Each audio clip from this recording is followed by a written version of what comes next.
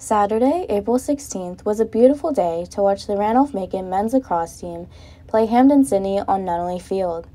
Students, parents, alumni, and lacrosse fans all came out to watch the nail-biting game as the Yellow Jackets pulled ahead and won with a final score of 14-13.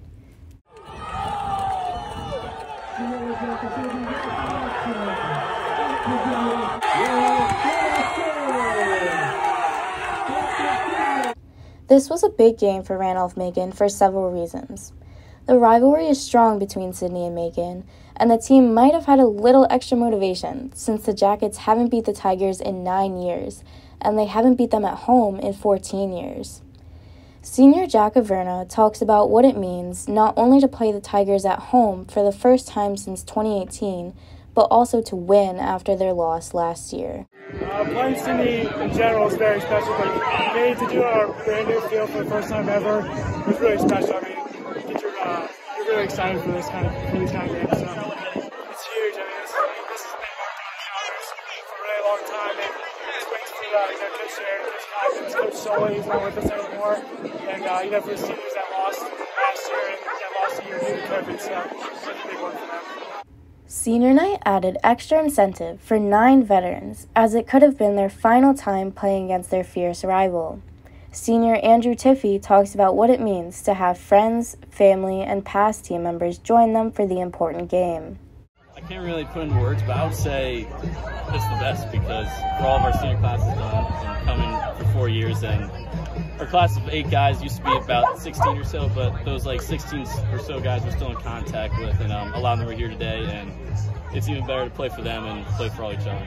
Yeah. The outcome of this game determined the future of the Jackets season. It would have been essentially over if they lost, but they would move ahead to 4th place and pass Sydney in the ODAC standings if they won. A lot of pressure was on both the coaches and players to be well prepared for this game. Senior Derek Marsilio and head coach J.B. Sheridan both talk about how they stayed consistent in their preparation.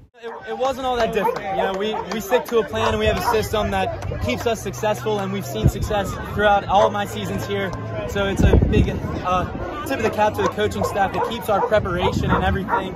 And so, just the nerves were there today just because it was senior day in Sydney at home, but we treated it just like any other game, and we went out and executed what we got done. We played Wednesday in another pretty good game against Shenandoah, so it was a quick turnaround. So it was a lot more mental than physical, as we actually, only practiced for about an hour on Thursday, tried to keep it really light and more focused on our game plan and discussing matchups, but also trying to make sure that guys realize that while it's a great rivalry, you also don't want to overthink it too, and it's hey, let's keep the game plan simple. If this is what we're going to do with certain matchups.